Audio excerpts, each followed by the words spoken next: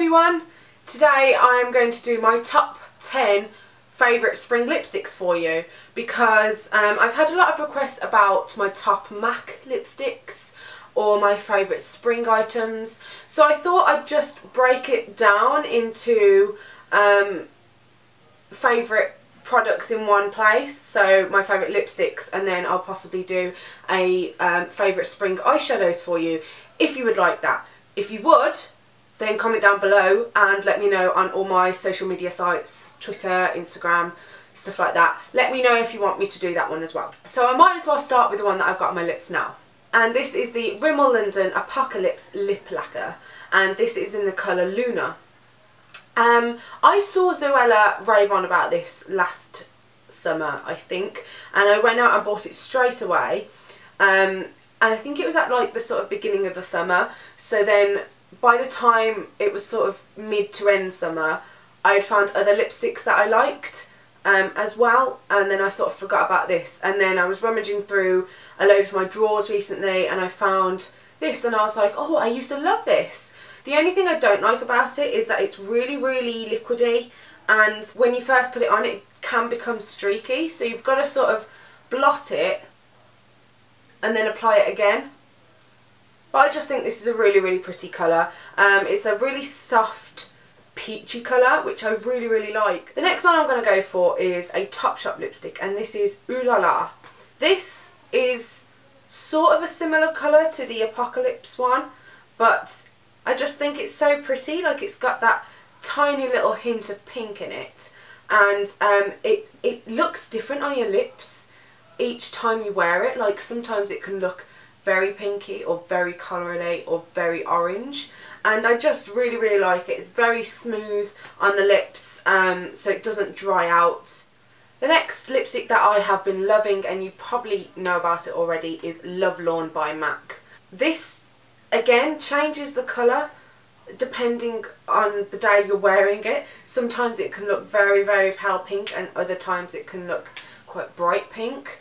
And very shiny, and other times it can not look as shiny and a little bit matte.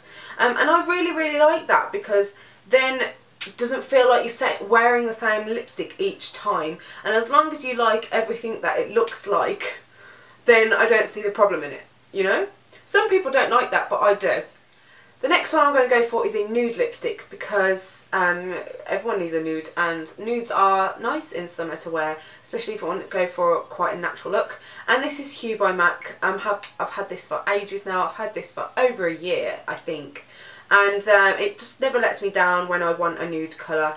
It doesn't make my lips look flaky or anything like that. I find sometimes with very creamy lipsticks that they get stuck in like the dryness of my lips, like the flakiness of my lips, and can look really bad. But I don't find this one does that, so I'm really happy with this one. The next one that I'm going to talk about is MAC's Creme de la Femme, and this is a frost lipstick.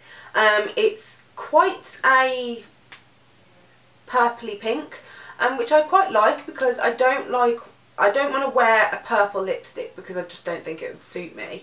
Whereas I think lilacs are in at the moment, like a lilac lipstick, but I just don't feel like it suits me too well. And I've been loving wearing my matte pink and matte purple eyeshadows, and I wanted to wear like a purpley pinky lipstick with that, and I find this goes really well with it. It looks really nice on the lips. Again, it sort of changes each time you wear it. Sometimes it can look very dark, and sometimes it can look very pinky. The next lipstick that I've been loving is Please Me by MAC. Most of these aren't nude lipsticks. I just really like them and wear them all the time. This is a matte. It comes out quite dark when you swatch it, but when it's on the lips I think it just looks a little bit lighter, and I love the way it looks, especially with my matte pink eyeshadows and stuff like that, or just a natural eyeshadow. And then this is just your lips but better sort of colour, and I just really like the way it looks on my lips, and I feel like I look quite sophisticated when I wear this lipstick actually. The next lipstick is a Nars Satin lip pencil in Torres del Paine. This is quite similar to the Apocalips one, except it's obviously a pencil, so it's less liquidy, a little bit more matte, stays on the lips a little bit better, and it has a sort of slight pinky tone to it rather than the Apocalips one. It's a different finish, which I like the option of both finishes. So the Nars one is a little bit paler.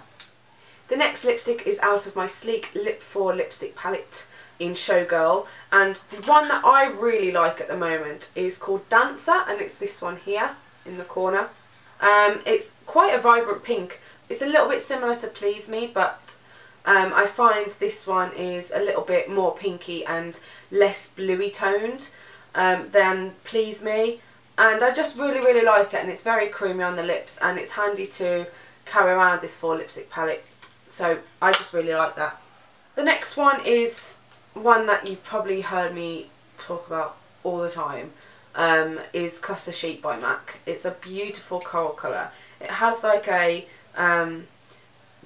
blue tone in it, which I really like. I think it looks good on like practically every skin tone, especially on pale or tan skins. I think it just looks really nice, and it can be a day lipstick or it can be like a night lipstick.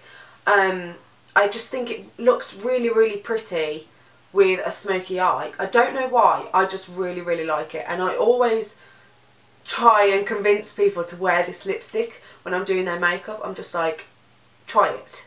It's orange, but try it. It's brilliant, you know? And the last lipstick is my going out sort of lipstick. Most of these are sort of lipsticks I wear in the daytime, and a couple of them I would wear in the night, but this one is definitely a night one, and if I'm feeling brave enough I'd wear it in the day, and it's Impassioned by MAC, and this is an amplified lipstick. It's just a gorgeous colour. I can't, oh, it's just so pretty, and it makes your lips look really nice and big and hydrated, and I just really think it's an amazing lipstick.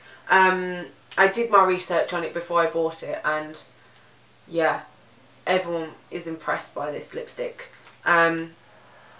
It's just the most beautiful raspberry summery pink colour.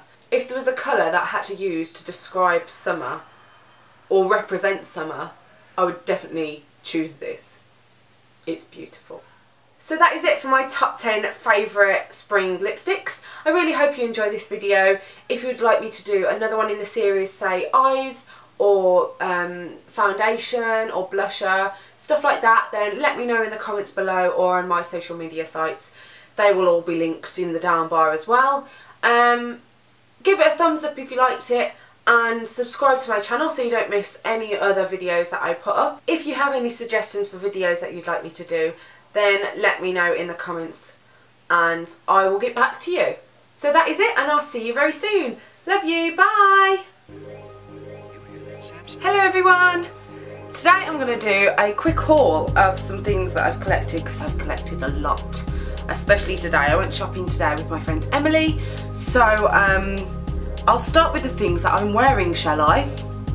I bought 3 midi rings.